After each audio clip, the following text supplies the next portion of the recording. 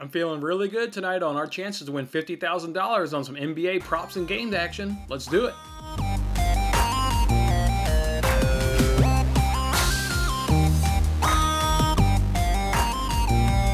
Hey, what's going on, everybody? It's Jason Mattis with Winning Bets. Thanks for hanging out with me on this episode. That's right, it's the NBA Pick and Roll contest over on the NBC Sports Predictor app, where we can win $50,000 if we can correctly predict some player props, some game props, and then give them a couple winners and some margins to go along with it. If nobody can do it, they'll give away a guaranteed $1,000 prize, and that is important because so far nobody won the jackpot last time, and nobody's won the jackpot all season long. So it really looks like we're competing for $1,000, but I feel really good about our chances to win that $50,000 this week. Let's jump on into it and see how we'll do. All right, question one is, which player is going to score the most points? To me, it's between Beal and Zion here in this matchup. This game projects as the most highest scoring game amongst the choices here, and it's also going to be the fastest pace when you get the Pelicans and the Wizards hooked up together. Both of these have a personal player prop total of 29.5, which is also the highest amongst all these other players. I'm going to go ahead and say Bradley Beal, though. Look, he's the NBA scoring champion as of right now, and he doesn't have that sidekick where Zion has a sidekick and Brandon Ingram. You know, Beal has Westbrook, but he's not the scorer that Ingram is. So, yeah, no real sidekick. Big matchup. Go ahead and give me Bradley Beal. And if you're considering Lillard there for the Trailblazers, I just think that the Spurs defense is really too tough, where this Pelicans defense is relatively soft compared to that Spurs defense. So, to me, it's Bradley Beal. All right, the next question is, which player is going to have the most rebounds? And this one was between Westbrook and Kanter. I'm going to go ahead and say Enes Kanter. When I looked up here what these opposing teams do against rebounds to that position, the Spurs are allowing 15.4 rebounds per game to the center position, while the Pelicans are only allowing 4.8 rebounds per game due to point guard. So Enes Kanter for me.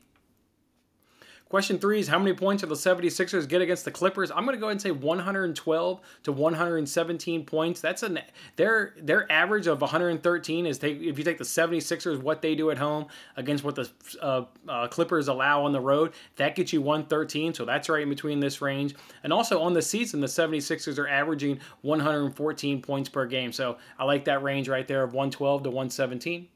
Question 4 is, what's going to be the total points scored in the Pelicans versus the Wizards? Well, I'll go ahead and say 236 and 248, and this lands really, really nicely in what the sportsbooks set the over-under at 242.5. Question 5 is, how many three-pointers will the Bulls make up against the Grizzlies? I'm going to go ahead and say 12 to 13. Tough, super tight windows here, but the Bulls are making 12 per game, and the Grizzlies are allowing 13 per game, so at least you get both of these averages right here and answering this extremely tight window. Question 6 is, how many assists will the Trailblazers get up against the Spurs? I'll say 20 to 22. This one's another really tough one where the range falls right in between two right there, because you get 22 there for the Blazers, where the Spurs are allowing about 23 per game, so kind of a coin flip there, and I'll say 20 to 22. Question 7 is, who's going to win between the 76ers and the Clippers, and what's going to be the win margin? I've got the 76ers winning this game by 4. It's going to be a good, close, tight, competitive game, but I think the 76ers will go ahead and pull out on their home court where they've been dominant all season long. They're now 21-5. And question 8 is, who's going to win between the Grizzlies and the Bulls, and what's going to be that win margin? I'm going to say the Bulls will win the game by 1 to 2 points. Give me the home underdog here in this one. They're only an underdog by 3 points. I like their chances on the home court being, I think they'll pull it out here against the Grizzlies right there. So, yeah, guys, I'm feeling really good about these chances to at least win $50,000. Maybe, worst case, we can win a part of that $1,000 prize. Go ahead and hit that like button if I've helped you. And as always, good luck on your picks.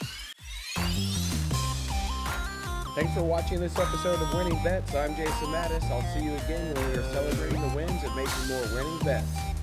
Don't forget to like, comment, share, and subscribe for more winning bets.